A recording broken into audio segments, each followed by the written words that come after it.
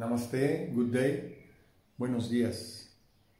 I'm Coyote Alberto Ruz, and I am addressing all of you from Tepoztlan, the sacred valley of Tepoztlan in the center of Mexico, near the ceremonial center of the pyramid of Tepozteco, and very near also from our ecovillage, Huehueycoyotl, and half distance from both the temple and our ecovillage, our community.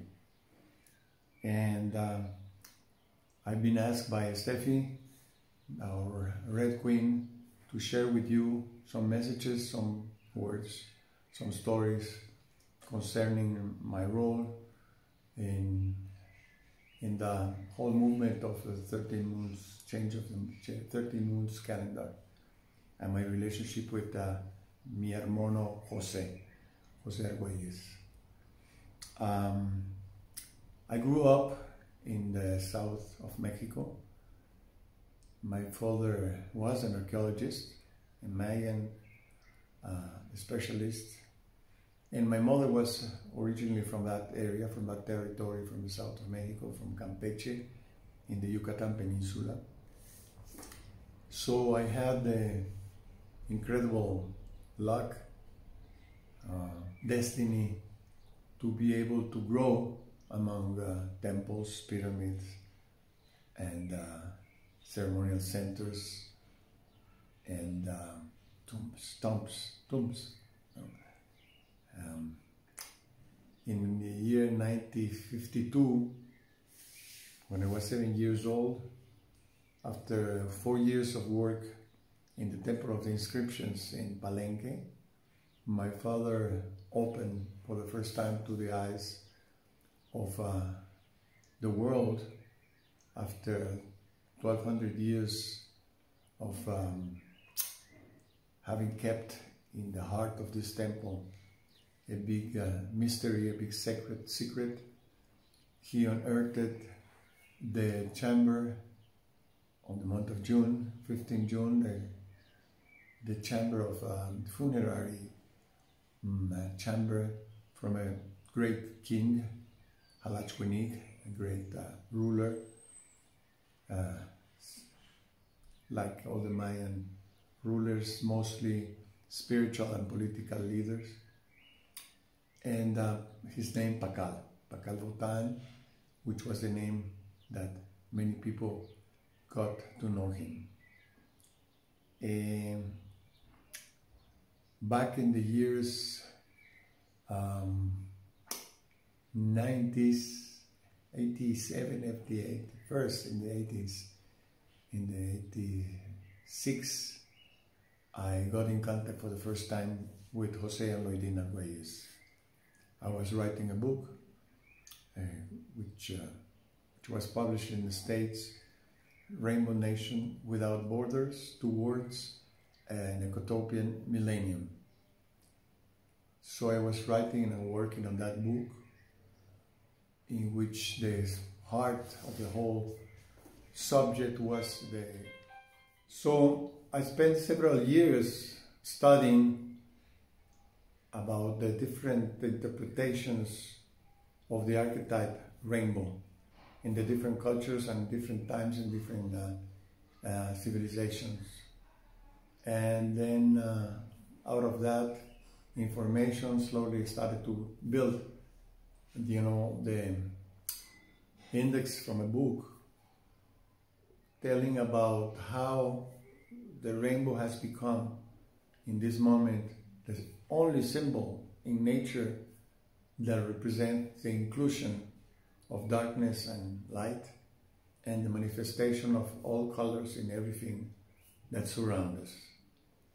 So, departing from there, back in California, while I was living there in the Northern California, a small book called The Rainbow Warriors, dreams, prophecies, and stories about a vision that came from the original people from the Americas, that it would come a moment in the history of humanity in which the water would not be able to be drunk, the air would be poisonous, the sun itself would be burning and creating havoc and problems for the rest of life, and the earth itself would be producing food that was also not good for our bodies, not good for nature, not good for, for our economy, for anything. So from there, I started to look in history for different experiences or movements or organizations or individuals that had been focusing on the symbol of a rainbow. And then I came very soon with the story of the Rainbow Warrior ship from the Greenpeace, which was also a movement that was started back in the 70s as a response to all the environmental, ecological problems that we were suddenly facing and that we continue facing every year more and more. So I started to see that there was part the Greenpeace organization. There was many other movements that had been flourishing in the 70s that had as a symbol the rainbow. Out of that, we got to know while we were traveling with our group of theater, the Illuminated Elephants in Northern California, Oregon, Washington. We get to know also the rainbow gatherings, the national rainbow gatherings, and the international rainbow gatherings. So we became one of the tribes to take part of this large proposal, vision, manifestation that is that. A prophecy that becomes history. A prophecy talking about a time in which humanity could not longer be living because have lost all connection or respect for nature, for Mother Nature, and in which there would be a new movement, a new nation, tribes, families that would identify with the rainbow as their symbol. And then from there, the book started to grow, and I started to get in contact with people who already had a connection with this inclusive symbol, archetype, and Jose Arcoiris was one of them. Was one of them because as part of my work in the investigation for that book, I was looking for the difference between a warrior, a spiritual warrior, and a soldier, an army of soldiers. And then I understood that the spiritual seeker, those who walk the path of peace, basically have a different relationship with the enemy. The enemy is not somebody from outside, it's not the other. The enemy are the inner enemies we have with ourselves. So I understood that the spiritual, warriors was a category of human beings that through history in all the different cultures and times, there had been always individuals, groups, small groups that assumed themselves like spiritual warriors. So I came to know about the work, about the book from Chogyam Trungpa, this teacher from Tibet, who had published with an editorial called Mandala, a book called Mandala, from an author called Jose Arcoiris. So I got to know that this connection between spiritual warriors and then Jose Arcoiris and Mandala, the book of Mandala, in which in the middle of that book there is a whole page of Pacal, of the tombstone of Pacal in Palenque. So I wanted to know what was the connection between Jose Arcoiris, Palenque, Pacal, and this movement that he had called. He was calling for a movement to on the year 1878 for an encounter in the whole world, a call to all the 144,000 dances of the sun, or dances from the rainbow warriors, the harmonic convergence. So all of that combination brought me to get in contact with Jose and to start exchanging with him letters in the year 86, 87, and 88, year in which him and Lloydin came to Mexico to do a pilgrimage to 7 different ceremonial Mayan centers. This pilgrimage was going to be accompanied, by spiritual leaders from many different nations, cultures, civilizations, times, and among them, Jose and Coyote Arcoiris were also coming to take part on this pilgrimage. We met in Palenque. We met at the doors of the ceremonial center of Palenque, Nachan, and the first steps inside of the ceremonial center, there is a tomb, a small tomb, which is the tomb of my father. It's a tomb in which the ashes of my father rest in a small pyramid, just in front of the pyramid of the Red Queen, or Temple 13 in Palenque, and Temple of Inscriptions. So we had a first encounter right there. Then we asked permission to the elders Alacandones to start this pilgrimage in the region of Palenque, La Canja, and then from there to Campeche, Yucatan, Tabasco, all the different places where we had been selected to be part of this pilgrimage. Since then, 88 until now, the history and the biography of Jose Argüelles and my biography had been always linked.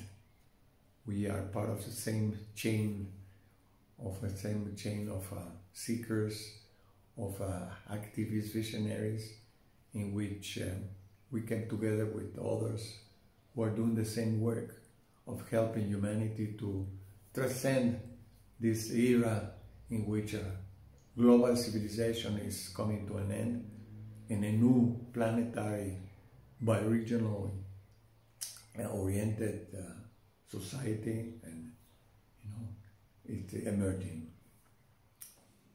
So a little change in the scenario. The first images were taken in another house where I've been resting for the last month and a half, and now in the house, in our house in Huehueycoyotl, in the ecovillage. So I continue from here now.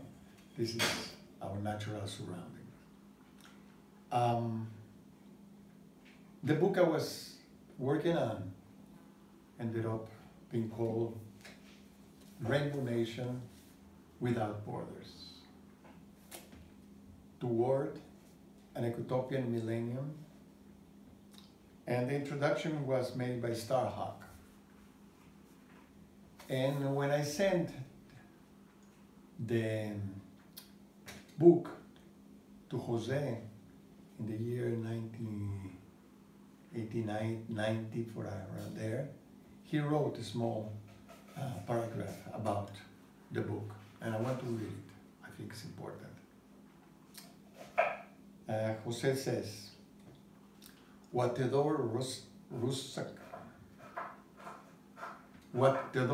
Roszak's making of the counterculture was to the 60s and the 70s, and Marilyn Ferguson acquiring conspiracy was to the 80s, Alberto Ruz Lhuillier, Rainbow Nation Without Borders, will be to the 90s.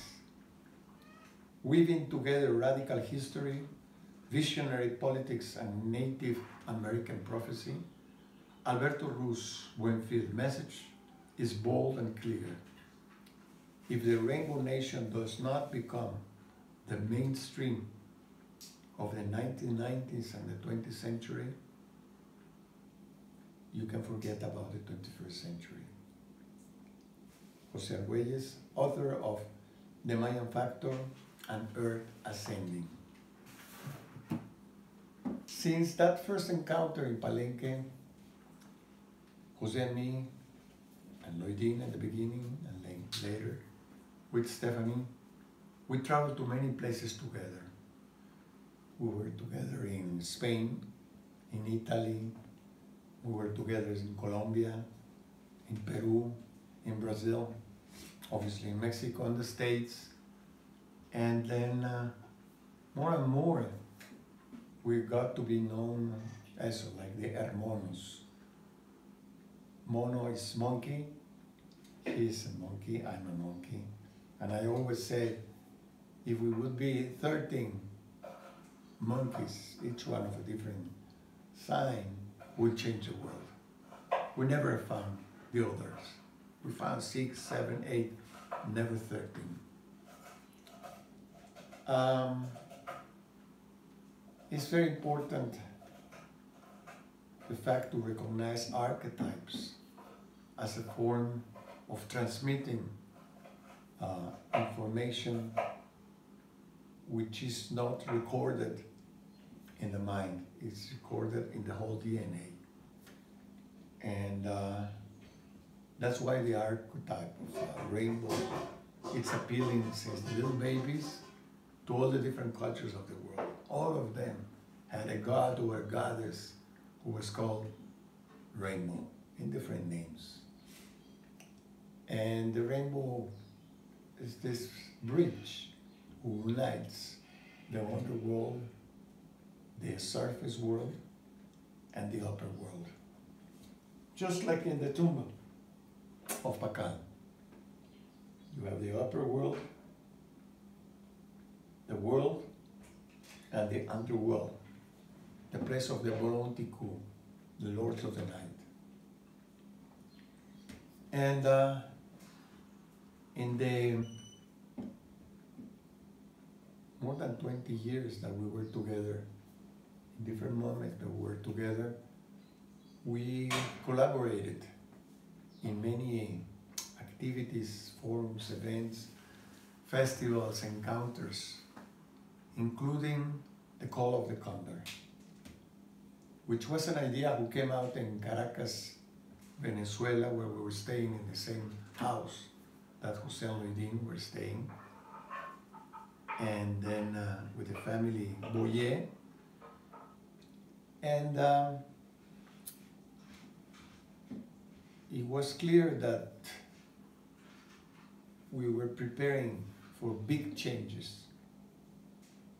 And big changes have to go to transformations, to things we have to leave behind. Many things that we have to leave behind, ideas, attachments, addictions, all of that. We have to get rid of all of that so you can walk lightly on the surface of the earth, the Mother Earth, and do what you came to do in this time, in this lifetime. The Call of the Condor came out when speaking with Jose. I said it's very important, the change of the time, the concept time, because it brings us back to cultures in which they were not related, time with money or with progress. It was just a form of exchange.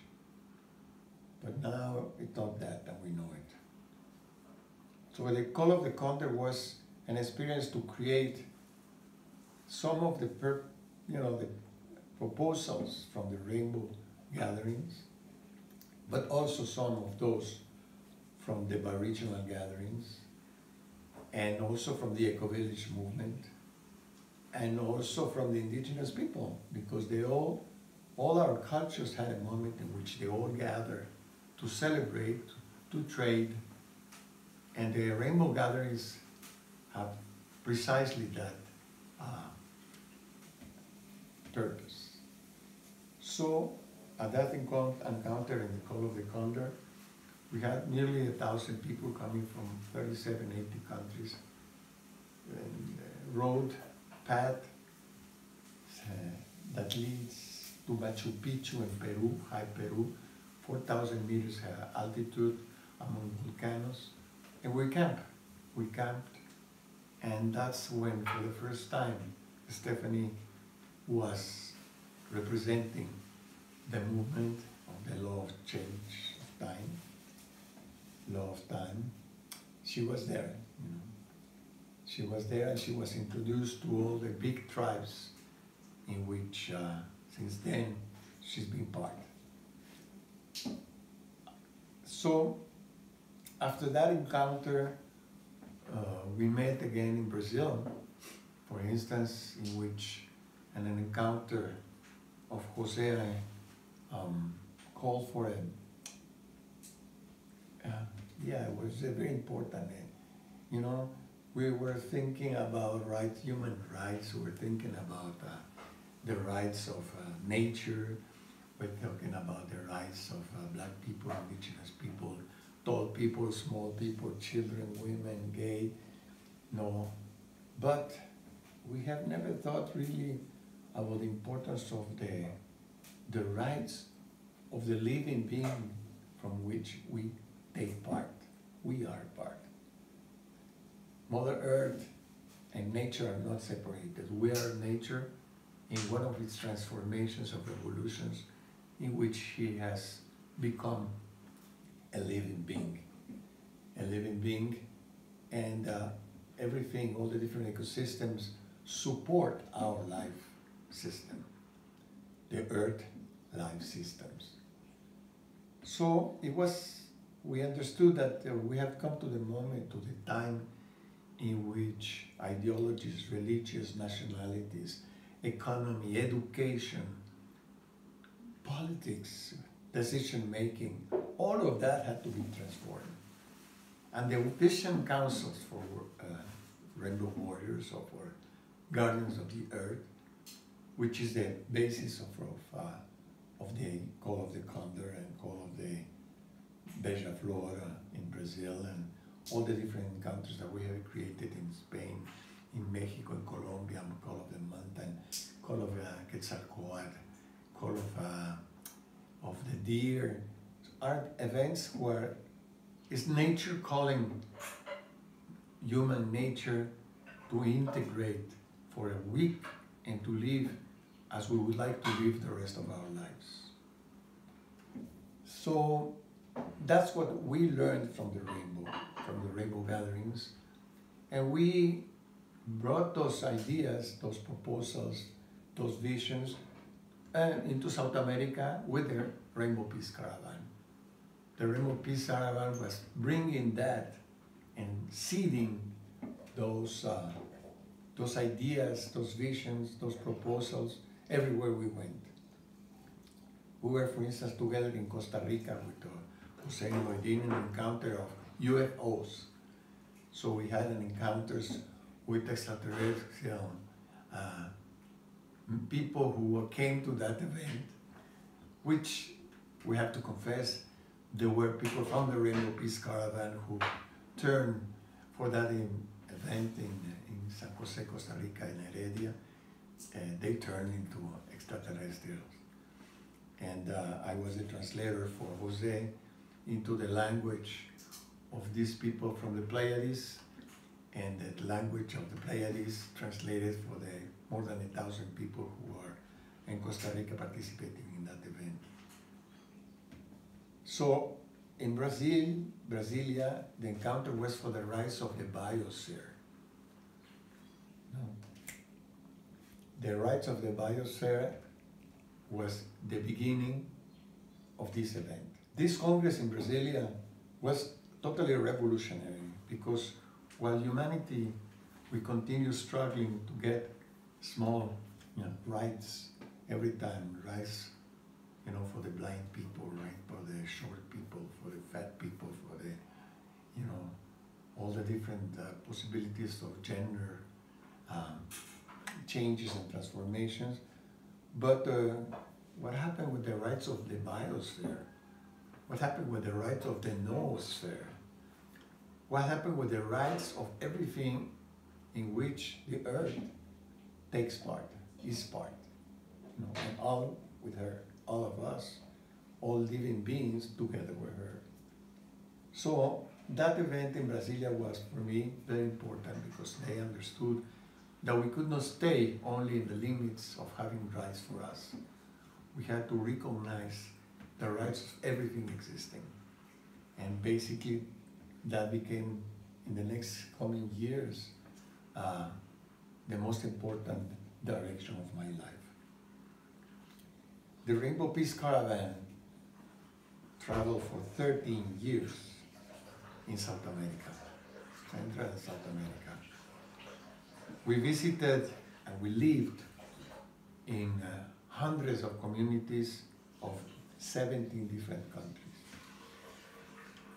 Our community traveling tribe consisted in 20, 25, up to 35 people, sometimes from 12 different countries, speaking 12 different languages, all ages, living in buses, and going from town to town, to community, to indigenous community, to cities, to jails, to parks, everywhere, universities, to continue sharing everything we have learned from the 13th Moon movement, from the Aboriginal movement, from the ecovillage movement, and indigenous peoples movement, territories, language, culture, traditions, times, concepts of time. And it became very important, you know, to see that we had to start to see larger, had a larger cosmovision, which I think José Arguelles was one of the greatest visionaries from the 20th and from the 21st century. His perspective on history was, I have not seen anybody to describe history like he has described it. The eras of civilizations, one after the other one. In the year 2010, the Rainbow Peace Caravan, after traveling 4 years in Brazil, the last 4 years all over Brazil, we returned back to Mexico. The bus returned, the Mazorca, which is our spaceship, mother ship, returned back to Mexico, and we continue participating and organizing events in different parts of Mexico with the same purpose: unification of movements, networks, individuals, tribes, and the creation of 1 week peace villages, ceremonial, temporary peace villages. So we have done that, and from the people we have trained, which is hundreds of people who have trained with that design of way of living, now there is groups all over Latin America who are organizing events with the same purpose, with the same design. And when we returned to Mexico, we decided to do it in the city, Mexico City. I was invited to work for the government of Mexico City, together with Veronica, who was my companion in the last years that we were traveling and continue. We continue being together here in Huehueycoyotl. We created a new pedagogy, you know, a different pedagogy, a different way of learning and teaching, of becoming eternal apprentices and eternal teachers as well. And when we came back to Mexico, we saw that most of the population is now moving from the rural areas, indigenous areas, territories, to the cities, and that the main problems that we're facing now are specifically also from the point of view, social point of view, and environmental point of view, are affecting people in the cities. So we designed a program called Eco Neighborhoods, in which again, all we have learned all the experiences that I have learned and we have taken, you know, from all the different movements and people that has inspired us, we just share it. We share it for the people who have no access to that kind of information, of experiences. So in Mexico for 3 years, Mexico City, we were doing the same programs, rainbow pedagogy applied in the cities.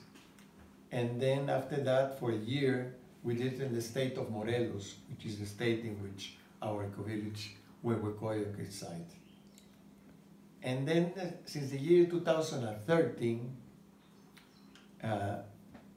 is when I heard for the first time two governors, the governor of president of Bolivia, Evo Morales, and of Ecuador, Rafael Correa, who had changed their constitutions, their federal constitutions, to include the recognitions of the earth, Mother Nature, Pachamama, as a living being with rights of its own. And then I said, all my preparation of my life is for that purpose. My preparation has, and continue now being, I can use it so we can use all we have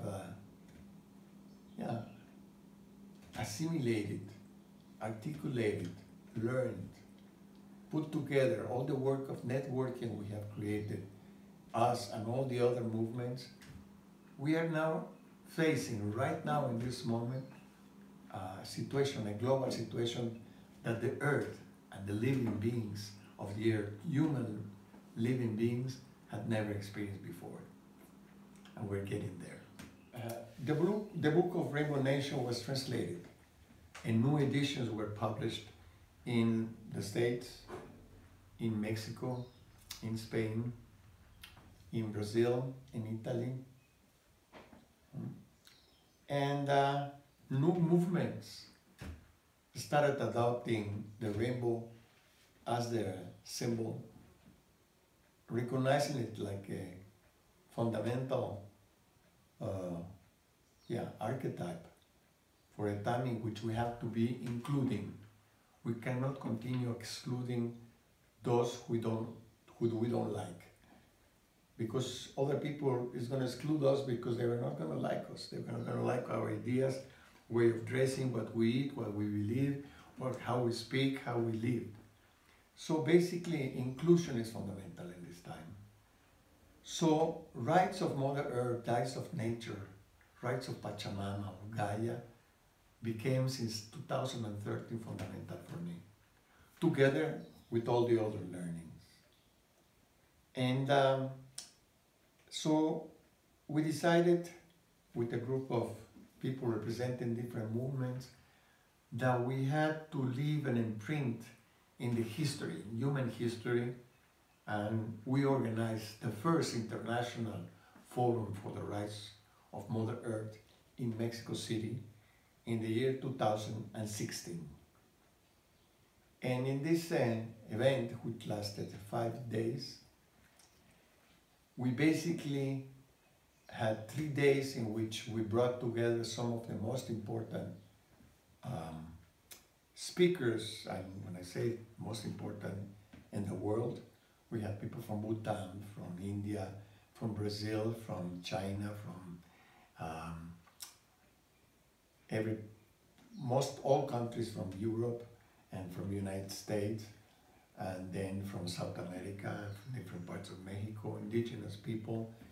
And each one of those different days was dedicated to understand and to learn how the different movements can integrate what they are working on with what the others are working on.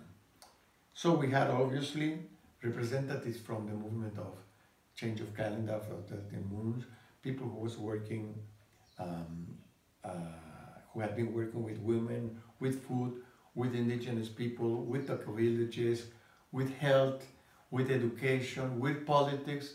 All of those people could share for the first time all that information, all that experience for 3 days with, you know, people like Vandana Shiva from India, Leonardo Boff from Brazil, Sanduchetri from Bhutan, Mumtaito from Finland. Fundamentally, we were trying to set up a strategy to create a world movement. A world movement in which all the different movements have their part. A world in which all the movements have their part. All the social, spiritual, artistic, educational, economical, political, ecological movements can find the way to integrate to create a new society, to create a new world, to do a change of paradigm.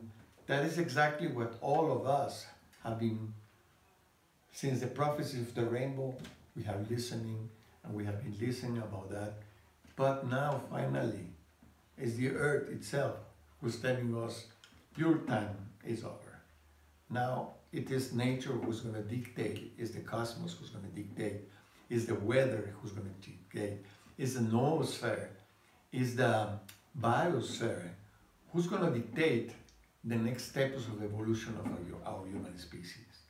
And if we don't adjust, if we don't go along to what nature and the cosmos is telling us every second, if we continue trying to return to a natural state that has never been natural, the type of society in which we live is totally unsustainable.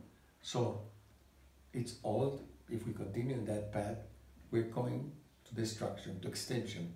Human species can disappear if we don't do that change.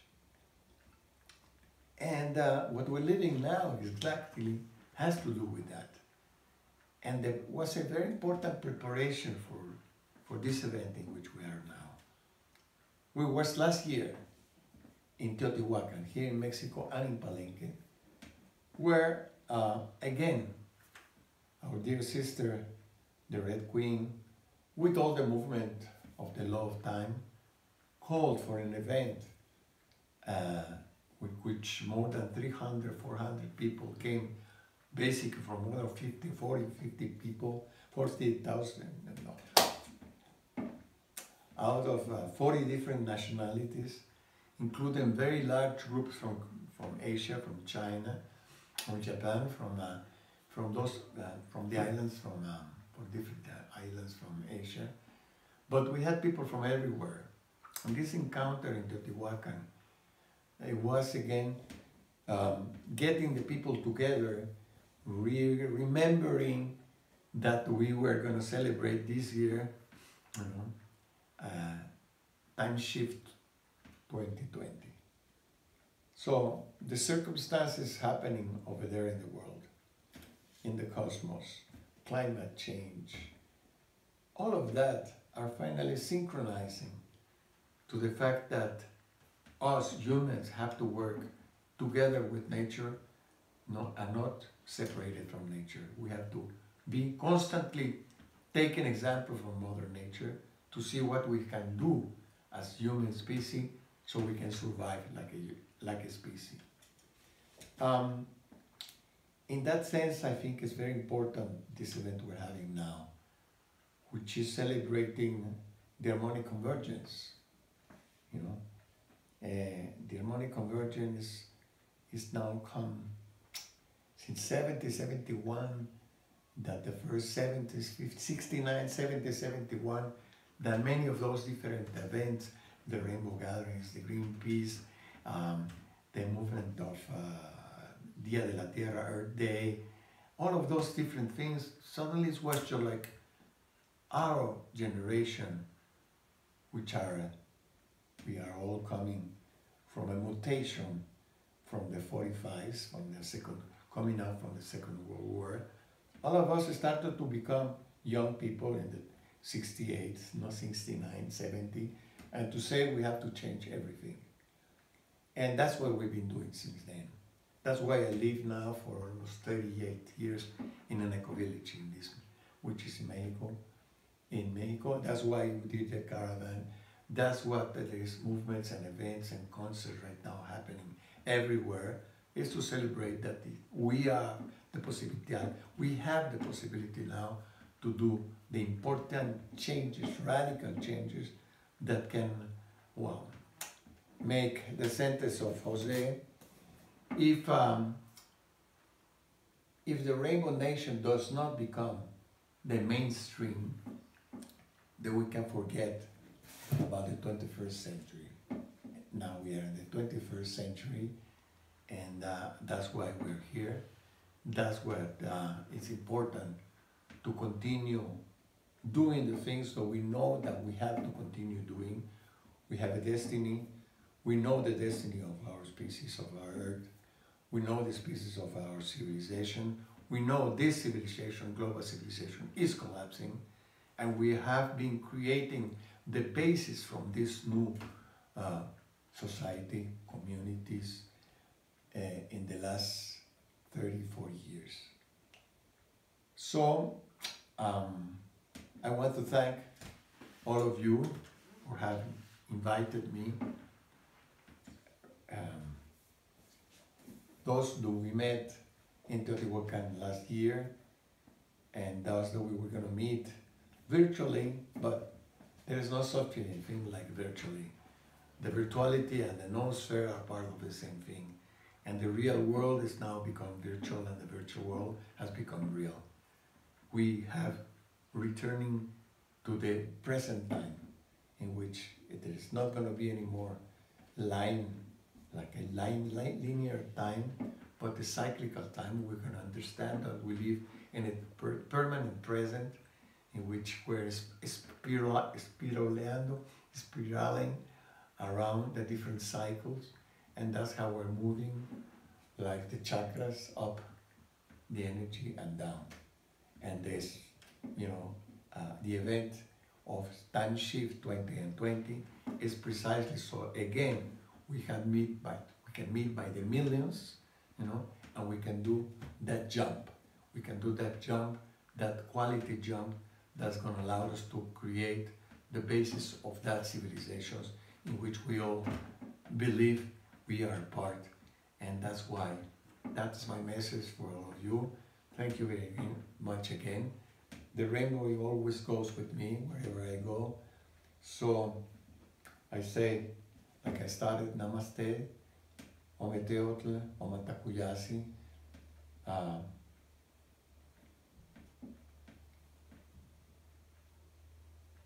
And let's sing together. Let's sing together that song that was given to us by this movement, and who says, Ayun Hunapku Eva Maya Eva Ho. Ayun Hunapku Eva Maya Eva Ho. Peace among humans and peace with nature is the beginning to the cosmic peace era. We are part of it. Aho.